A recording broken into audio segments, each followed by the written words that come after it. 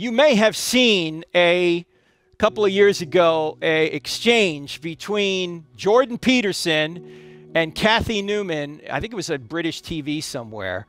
And part of the exchange dealt with her trying to say that, Jordan, you don't have a right to say what you say because by saying that you might offend somebody, and that's wrong. You don't have the right to do that.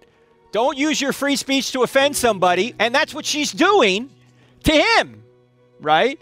So, in effect, I've noticed, and the question I want to ask is, how is she exempting herself from her own theory, right? She's saying you ought not use your free speech to offend people, and yet she's potentially offending him by saying, hey, how come you're mouthing off about transgenders?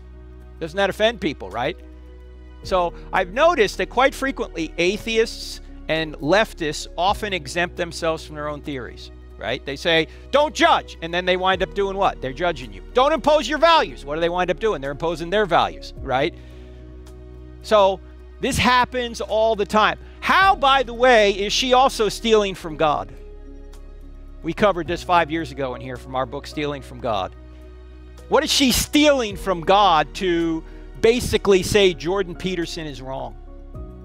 Yeah, she's stealing a standard of morality to say that to use your free speech in such a way that someone is offended is immoral. Where's she getting that standard from? This is a problem. In fact, I asked Neil on the podcast, Neil Shenvi, on the podcast this week, how do critical theorists ground their theory of morality? Because they have all sorts of these moral categories. You're supposed to do this and you're not supposed to do this. Where does this come from? He said, well, they don't have. They don't reason from abstract to the practical.